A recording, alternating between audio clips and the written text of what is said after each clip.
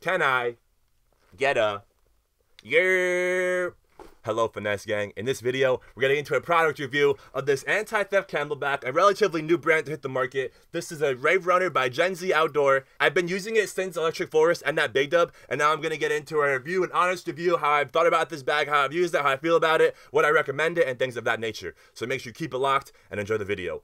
Run the intro. Let's get it. Can I get a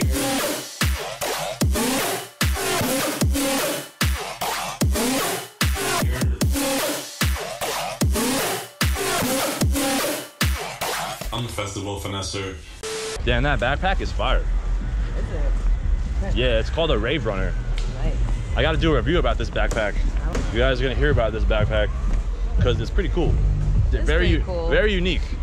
It's a very unique design. I like the front pockets though. Exactly, the front pockets. I mean, I can't mosh with this, but like... I can.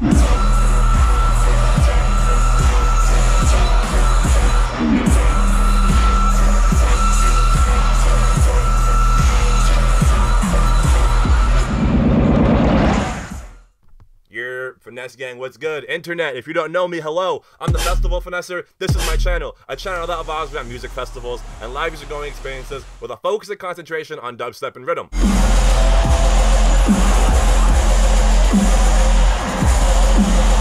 If you're not following me on a festival day by day, you're probably following me at a show in New York City for the night. If you're not following me at a show or festival, you're sitting with me here at this desk, getting life hacks, trick tips, festival reviews, lineup reviews, EDM news, controversial debates, any words of advice that I can give to you guys to make sure you can have the best festival going experience possible. And one of the ways I can do that is by recommending a Rave Runner, because this bag is so sick. And honestly, like I said, I've been using it at Electric Forest. They said, hey, we have this new product. We're going to give it to you if you tell us about it. You know, we want an honest review and someone to test it. You know, I was their test dummy. You know, I was trying it out for them. You have to know how to use the bag. It's a unique bag, and it's not a backpack you can just put on and go. And that was my problem. That's why I'm making this video, to let you guys know how to actually use it and what to expect and what to know. So as you can see, it looks like a regular camelback. You know, it's got the custom front pocket, which is sick. This is interchangeable, and it just zips off.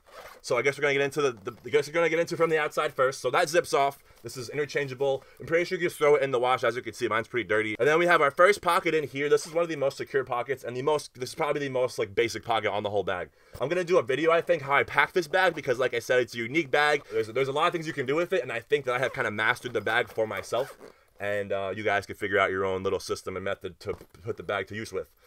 While we have it open, let's talk about the hydration part. So there is a bladder in here for, you know, for drinking, which is nice. You don't have to wait on long lines. You get on line once, you get your water, then you're good. I'm pretty sure it holds 2 liters. And you have to be careful about filling it and make sure you don't fill it all the way, because it does overflow. And if it overflows, it's just all getting stuck in this pocket. So at Electric Forest, the first time I filled it, I wasn't really paying attention. I overfilled it to the top, and my wallet that was in here was super soaked. And that's when I realized, all right, this pocket is kind of dangerous. Because if you do overflow it, like me, your bag gets all wet. In this pocket, you know, my wallet was soaked and nothing was damaged, but I was like, all right, I have electronics in here. I can't be putting my GoPro batteries and stuff like that in this pocket. The main point I want to make with the bladder is just don't overfill it, because if you do, you will spill and get your bag all wet. And that's what I did my first time. There is a trick to it. You have to kind of hold the bag upright. Don't let the bladder inside get scrunched up, because the water is going to go in faster than it can fill the bag, and it's going to overflow. So you want to make sure the bag is nice and open, nice flow for water to get all the way to the bottom, and kind of hold it out. And then you're going to kind of grip it by this cup. You know, there's like a little circle here. You're going to grip it there, hold it up, and then you're going to screw it on when it's not ripped off like I did to mine.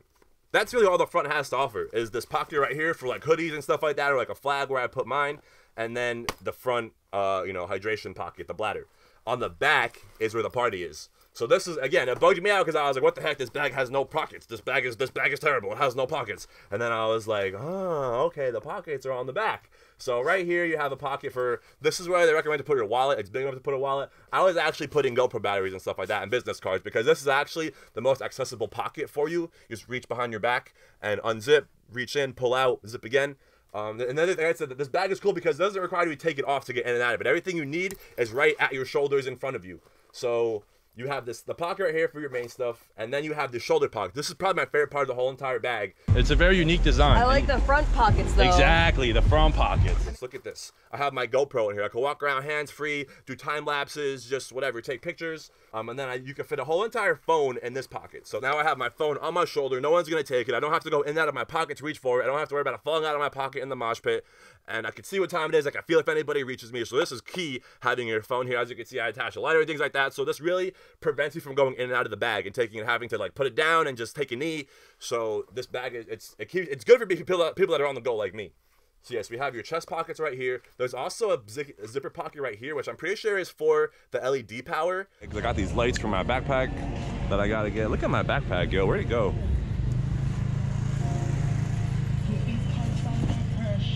Too fire. This backpack has like little slots to wire like LEDs, which it comes with. I got this bag at Electric Forest at a vendor booth, and I was not trying to set up the lights and the batteries, and there's a little disco ball that goes in the bottom here to light up. I was not about all that. I'd rather use this bag for functionality than for fun and for fashion. You know, this is a functional, it's utility bag for me. This is a good pocket for like money, really small things, chapstick. Maybe like an iPhone charger, like a cord. I put GoPro batteries. These are where I put my dead GoPro batteries in this pocket because it is a really small pocket, but it's a nice small little just on the shoulder pocket.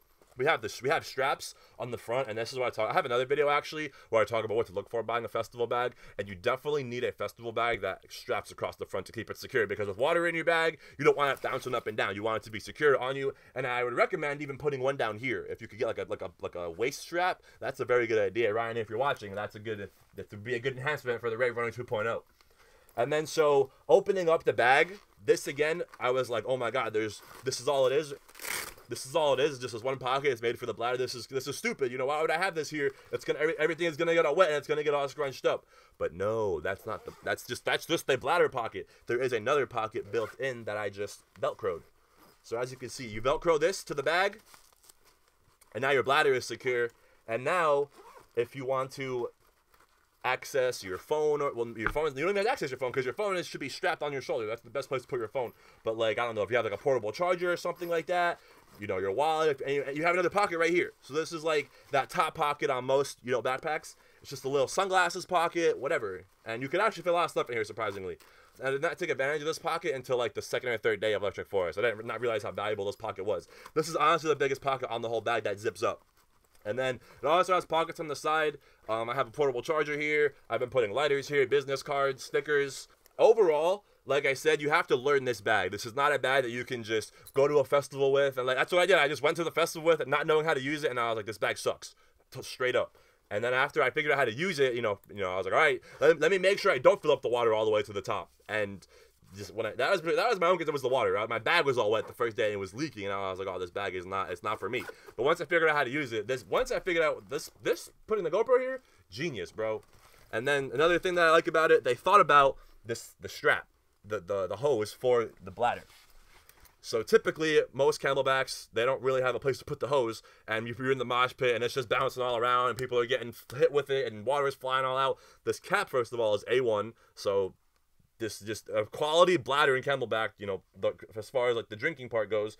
And then you can tuck the strap like up here, tuck it across here. There's a bunch of ways to secure this thing. There's a video. I didn't actually figure out how to do it because I had my own method. I put the little carabiner on the hose, and then I just clipped the hose to my bag one time, and now I can still reach and grab it, but it's not, all I have to do is just pull the carabiner down, and now it's secure. You know, it's not going to go anywhere. So yeah, this is me fully strapped. I have mad pictures, mad videos of me putting this bag in action from Big Dub, Electric Forest, and I really like this bag. It's functional, it's secure. The bag, it's like slash proof. No one can even like rip into it. And I think that wraps up everything that I have to say about the Rave Runner. I was very skeptical about it at first, but after I figured out how to use it, and you know, there are videos on how to use it and setup guides, and like I said, I'm not doing the whole lights thing. I don't need all that. So I'm cool just, you know, with the standard backpack. And this is actually customizable, so you guys can custom make these and interchange them if you wanted to. But it is a little difficult to get on, so just be careful, and that's why I haven't taken it off. And is there anything else I'm missing? I don't think so, man. I think I covered everything on the bag.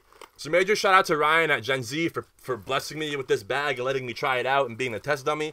And you know, we've been talking back and forth on how to make it better. And I want to do a video how I pack this bag, because like I said, you can get creative with this bag, and it's a functional bag, it's a utility bag, and you can do a lot of things with it. And I'm really hyped that even with all my stuff in here right now, I still have extra pockets to put stuff. So at a festival, you can kind of come more prepared and know that everything is in your bag. And what's also cool about this bag is it's not a backpack with big pockets, it just has a lot of small pockets, so you really can't carry all your friend's shit. I hate doing that, being the guy with the backpack and everybody, oh, can you hold my hoodie, can you hold this, can you hold that? Nah, bro, I only got room for me in here. This is a small bag, it doesn't have pockets, it's a water sack, you know what I'm saying? At the first day of Forest, I was like, oh, this is a water sack, this is not a good backpack. Once you realize that you can fit a full water bottle in this side pocket, you're like, holy shit, these pockets are a lot bigger than they look.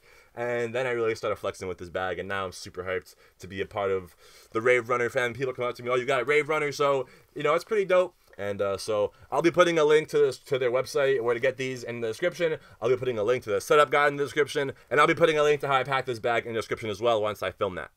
So that was all I have for you guys today. I hope to see you guys rocking some Rave Runners, and I hope you find this bag as functional and helpful as I do. And I will see you guys at Moonrise. Till then, I'm the Festival Finesser. Peace. Go.